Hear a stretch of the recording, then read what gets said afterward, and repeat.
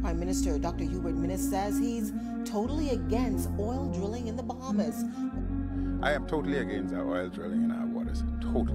All right, I've said that before, but that has not changed. Unfortunately, we were saddled with an agreement that we met there, and when we discussed it with the legal department, we were advised that the commitment, everything was signed, basically, and we could not get out of it.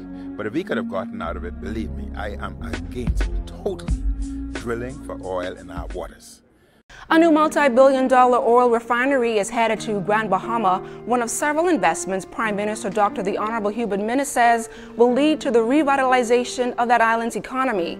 He announced in the House of Assembly that government recently negotiated a heads of agreement for Oban Energies to open a refinery and oil storage facility on the nation's second city, which will create thousands of jobs. Oban Energies has further advised that first phase will consist of 4 million barrels of crude storage, a harbor, and deep-sea loading dock to service large vessels and the construction of a 50,000 barrel per day refinery.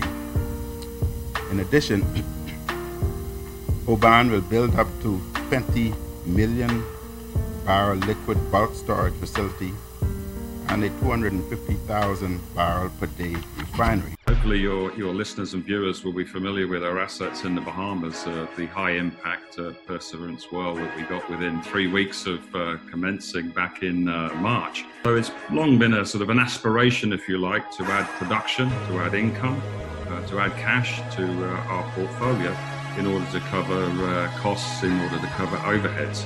So really in a sort of single leap, we're able to add quite a portfolio as we've got a discrete drill team that we can mobilize at any time.